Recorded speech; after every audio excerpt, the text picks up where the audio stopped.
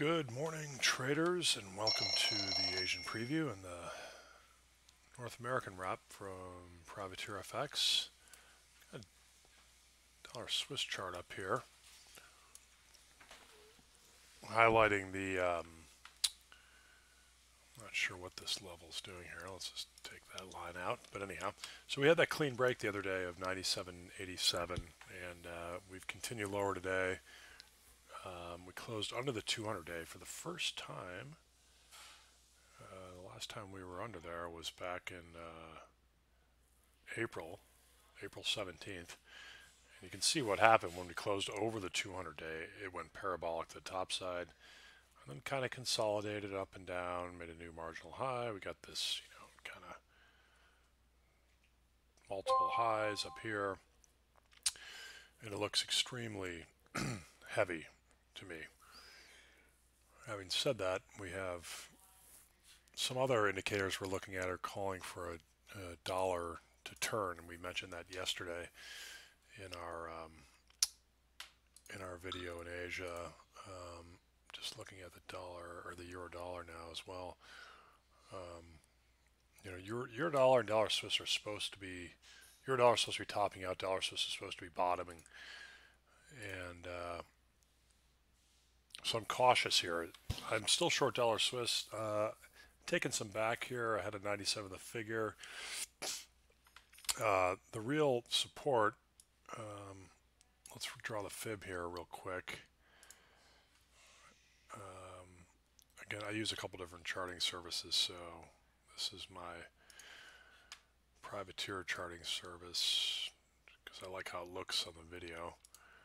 So you can see here we're through this 97.35 fib, we're through the 200-day at 97.51. I'd like to see one more daily close under this 200-day to really get excited about this. But the next real support is coming in somewhere between 96.50 and 96.30, we'll call it. So that's where we're looking. Let's take a look at the dollar index. There's a couple things on the move here in Asia. Kiwi business confidence came in, it made a fresh 10-year low. So Kiwi is under considerable pressure. It's down about 0.7%. So here's a dollar, and let's just pop over to Kiwi and see. You can see what has happened here. I'll go to the hourly chart. This thing just shit the bed, big time. Very weak business confidence data. We were taking out some old hourly lows. We go to the daily, and we run the fibs, and we try to figure out. It's 240. Actually, let's run it from the 240.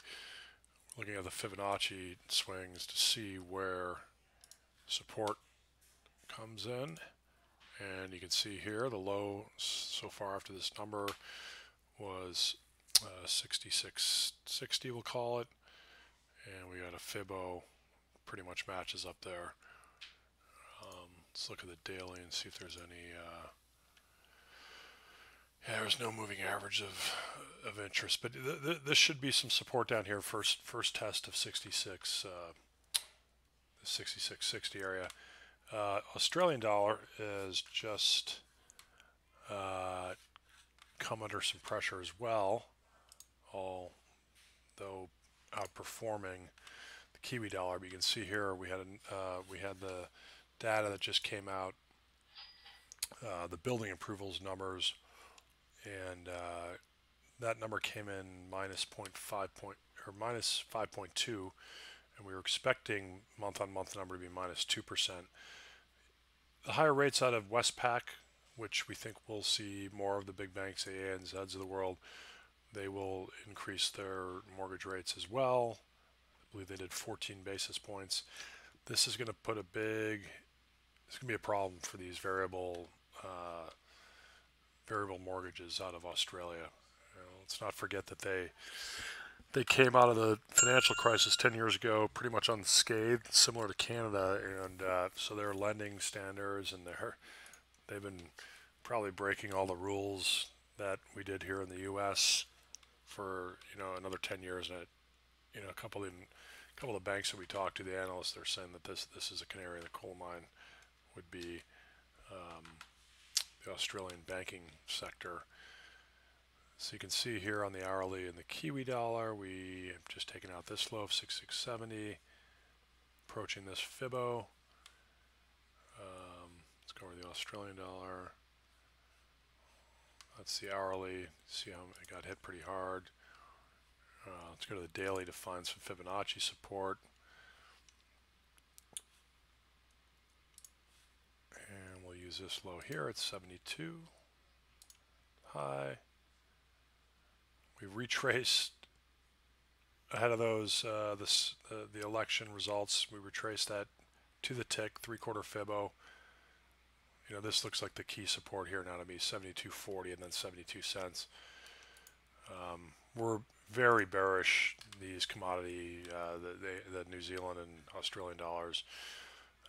Cable had a big move today. Some positive developments out of Barnier was speaking from the EU, and the market had started positioning for a no-deal Brexit, only to be told that Europe is looking for, you know, a long-term and good partnership with the UK, but a lot of work still needs to be done.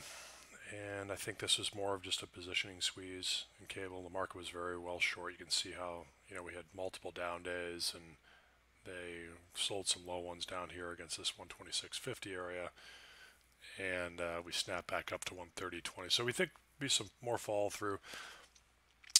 So as far as the dollar goes, we're kind of you got to be super selective. It's almost turning more into a cross trade. We're looking for sterling outperformance, Australian dollar, New Zealand dollar underperformance.